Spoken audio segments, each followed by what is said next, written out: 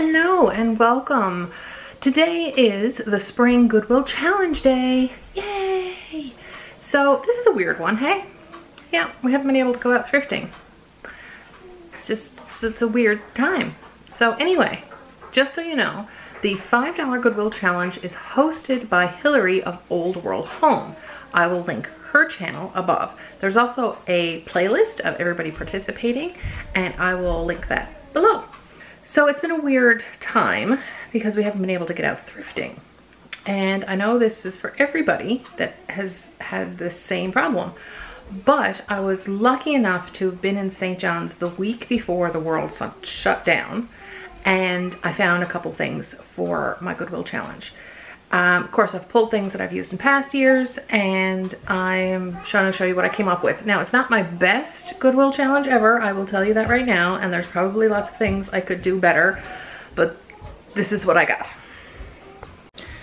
So right here in this corner, there's my dishwasher, in the corner of my kitchen is our coffee station. And I'm trying to hide all these wires and everything behind because our TV is connected, the cable box, our Echo. It's like not the best scenario, but this is what I got. So we've got our old school coffee maker. We do have an espresso, but we've been taking a break from the ordering capsules because they're expensive. So we have that, we have our kettle. So this is what I came up with. These two mugs I found at Value Village when I was in St. John's 3 weeks ago. Oh, the tag is still on them. So they were $2.99 for two, which I thought was pretty awesome because Value Village prices are crazy. So this is my Goodwill Challenge find. They're so cute. They're just little bunny ear mugs. So I hung them up there. Hidden up there, this little guy I've shown before. I think I just got him at a dollar store, and I put these little wooden eggs I got at Winners, but I have to take him down and show you because he's too cute. Doesn't he look, when I take these out, doesn't he look like George Costanza lying on the couch? Doesn't he?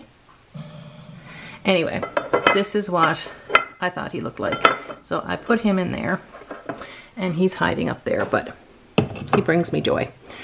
And down here I have my thrifted Ray Dunn pieces that I found last year. This mug with the spoons in it and this little plate with a candle on it.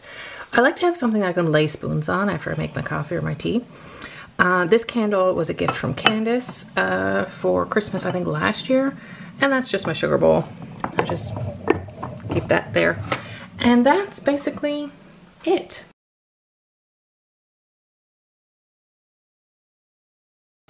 I would have loved to have found more of these to fill out my hooks, or at least one more, but that's it. Anyway, that's what I managed to do this year.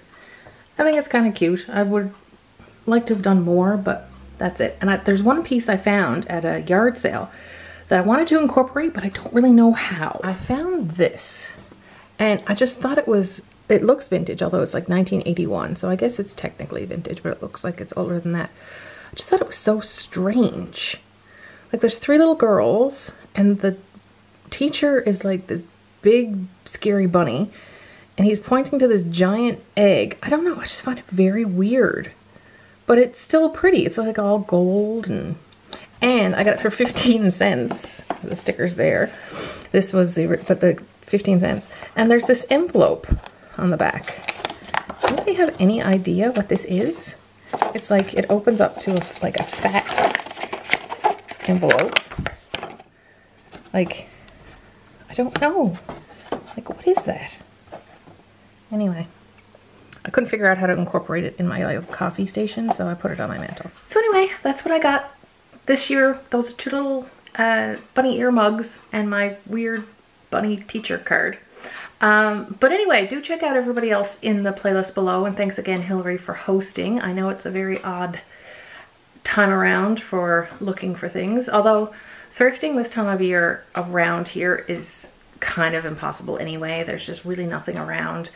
So I was lucky to find those mugs when I was in St. John's 3 weeks ago. And I hope you guys are all doing well, considering we're all housebound, and enjoy your isolation, maybe? Anyway, enjoy. Thanks for watching. Bye.